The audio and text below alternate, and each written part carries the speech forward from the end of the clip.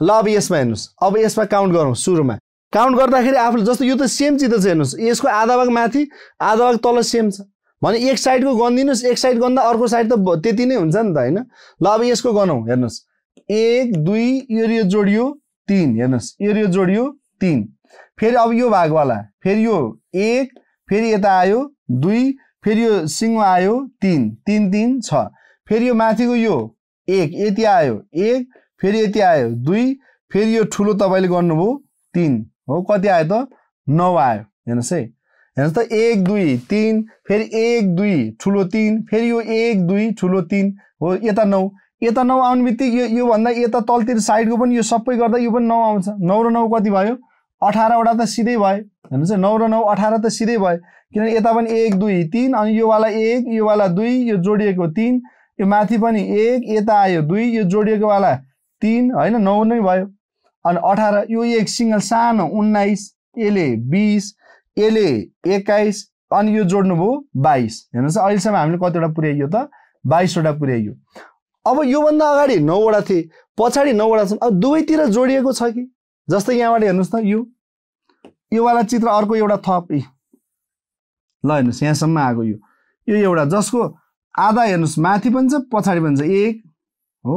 त्यस्तै यहाँबाट आयो 1 अर्को एउटा थप दुईटा थपी ल हेर्नुस् हो 22 मा 2 जोड्दा कति आयो त 22 2 जोड्दा 24 आन्सर आयो 22 र 2 जोड्दा कति आयो त 24 आयो अब त्यसपछि तपाईले अब यसलाई हामीले गनेर त यसरी हामीले 24 ल्याइयो तर हामीले त एक्जाम ओरिएन्टेड गर्नुपर्छ भने अहिलेसम्म हामीले चित्रको नाम किन राखेको कमेन्टमा लेख्नु त सबै साथीहरुले नाम चाहिँ किन राखेको चित्रको भन्दा एन्सर याद गर्न सजिलो होस् भनेर एन्सर याद गर्न सजिलो होस् तपाईलाई जुन दिन एन्सर याद हुन्छ त्यसपछि नाम भन्नु पर्छ त पर्दैन फ्याट्ट लाउने यो एक्जाममा हो अब यसको पनि नामै राख्ने हो तर झट्ट हेर्दा यो नाम राख्ने जस्तो केही पनि आकृति छैन तर हामीले याद त गर्नुपर्ने छ नाम राख्ने जस्तो आकृति छैन भनेर लोकशाहीले छोड्छ त छोड्दैन नि त याद त गर्नुपर्ने छ भने यसलाई कसरी याद गर्ने भन्दाखेरि यहाँ हेर्नुस् नाम थाहा नभएको 24 नाम थाहा नभएको 24 10 चोटी भन्नु नि यतिकै याद भइहाल्छ नि एन्सर याद भएछ नामै किन चाहियो हैन ल सबले भन्नी नाम थाहा यो चित्र चाहिँ ट्याक्कै एकदम आँखामा सेट गर्नुस् नाम थाहा नभएको 24 नाम थाहा नभएको 24 नाम थाहा नभएको 24 भनेर 10 15 चोटी भनेर एन्सर ट्याक्कै दिमागमा सेट गरिहाल्ने ल अब यो चित्र हेर्नुस् है अब यसमा हामीलाई त्रिभुजको संख्या पत्ता लगाउनु छ ल अब गर्नु पहिलो काम गर्नु अनि त्यसपछि फेरि हामी यसको नाम सहित याद गरौँ है अब तपाईले यस्तो चुचोहरु यस्तो साइडहरु देख्नुभयो हेर्नुस् है यो सबै उस्तै सिमिलर देख्नु भएको छ भने कुनै एउटा साइडको गर्नुस् एउटामा जति छ यसमा त बराबरै आउँछ अनि अरुतिर लाग्नुस् के जस्तो अब यसमा हेर्नुस् 1 2 अनि यो जोडियो 3 यहाँ यो चुच्चोबाट हेर्नुस् है 1 2 3 अनि यो यतिसम्म गयो हेर्नुस् 4 फेरि यो यतिसम्म आयो 5 फेरि यो ठुलो यता गई योसँग 6 फेरि यो ठुलो यता आयो योसँग 7 यति यसले के गरायो त 7 वटा बनायो अब यसमा 7 भयो यो तीनटैमै 7 हुन्छ हेर्नुस् है अब यसमा नि हेर्नु 1 2 यो जोडियो 3 यो यता आयो 4 यो यता आयो 5 यो यता आयो 6 फेरि यो यता आयो 7 बन्यो अब त्यस्तै यसको नि 1 2 हो यो जोडियो 3 यो यता आयो 4 यो योसँग आयो 5 यो ठुलो आयो 6 फेरि यो ठुलो योसँग आयो 7 फेरि यसले नि कतिवटा बनायो 7 7 त्यहाँ कतिवटा भयो त 21 वटा भयो ल हेर्नुस् अब यसको 22 23 24 हेर्नुस् हामीले यति सिधा सिधा गरी कति आयो त 24 अनि ठुलो एउटा यो ठुलो एउटा 25 अनि यो ठुलो एउटा यो 26 दुईटा थप्यो 24 2 ले कति भयो 26 भयो अनि एउटा चाहिँ यहाँ नजिकको तपाईले दुवैतिर भएको एउटा भेटिन्छ यहाँ नजिक यो एउटा हेर्नुस् है हो यो बीचको यो भाग यो पनि त त्रिभुज हो नि त 26 प्लस 1 गर्दा कति आयो त 27 आयो यसको आन्सर कति आयो 27 आयो कुरा बुझ्नुभयो आन्सर कति आयो त 27 गर्ने यसरी हो म यसको हामी याद गर्ने काम चाहिँ अर्को चित्रसँगै याद गर्छौं है गनेर यसरी कति ल्याइयो त 27 अफिसरमा सोधिसकेको छ अर्को चित्र चाहिँ के गर्छौं भन्दा यो सँगै चित्र म सँगसँगै याद गराउँछु है अब यसको अर्को साथी हेर्नु साथी चित्र भने उस्तै बनोट भएको चित्र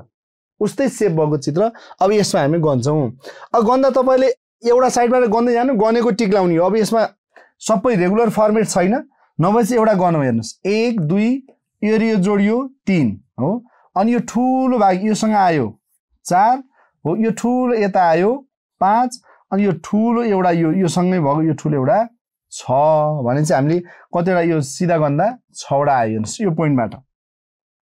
अनि योसँग पनि आउँछ 6 योबाट आयो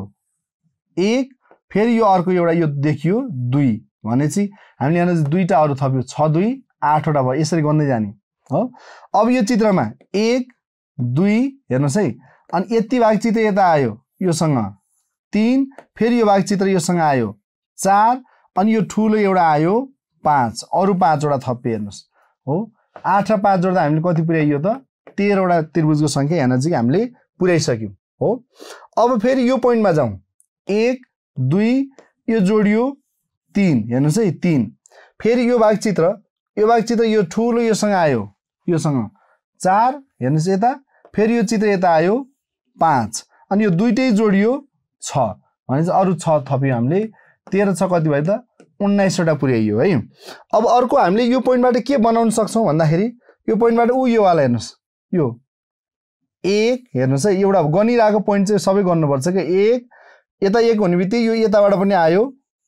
यताबाट नि आयो 2 हो हामीले यो दुईटा अरु हामीले एक्स्ट्रा थप्यौं यहाँबाट अरु कुनै थपिन्छ अब थपिदैन दुईटा अनि 19 र 2 थप्यो कति आयो हाम्रो 21 वटा बनिसके ठीक छ अब यो बाहिरको यो 1 हो 22 एले 23 हो एले 24 एले 25 अनि यसको यो र यो जोडियो योसँग आएको यतातिरको 26 हो यसको यो पोइन्ट र यो पोइन्टसँग आएको एउटा थप्यौं 27 भनेपछि यसको आन्सर कति रहेछ त 27 ल हेर्नुस् आन्सर कति रहेछ 27 यसरी हामीले सर्च गर्यौं यो चित्र तपाईले घरमा गर्दा प्राय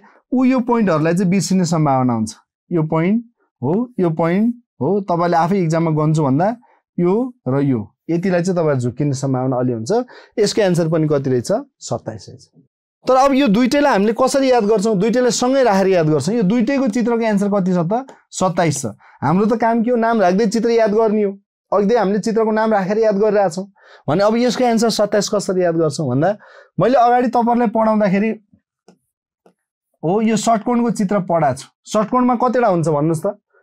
याद गर्नु भयो कि भएन षटकोणमा कतिवटा हुन्छ 8 वटा अगाडि हामीले यो षटकोणमा 8 वटा भनेर सिकिसकेका छौं षटकोणमा कतिवटा हुने रहेछ त 8 वटा हुन्छ भनेर सिक्यौं तर यो दुईटा चित्र पनि हेर्दा षटकोण जस्तै छन् झट्टै हेर्दा यिनीहरु हेर्दा षटकोण जस्तै छन् तर यिनीहरु अनसिन फिगर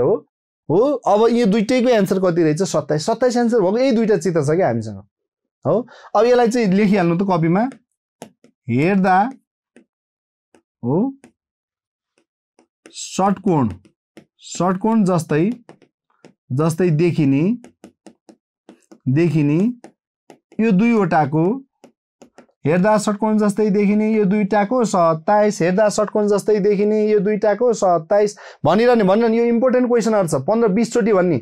चित्र हेरिरहने फेरि चित्र बिर्सिनु होला हेर्दा षटकोण जस्तै देखिने यो दुईटाको 27 हेर्दा षटकोण जस्तै देखिने यो दुईटाको 27 हेर्दा षटकोण जस्तै देखिने यो दुईटाको 27 भनेर तपाईले यो दुईटा चित्र याद गर्नुभयो याद भयो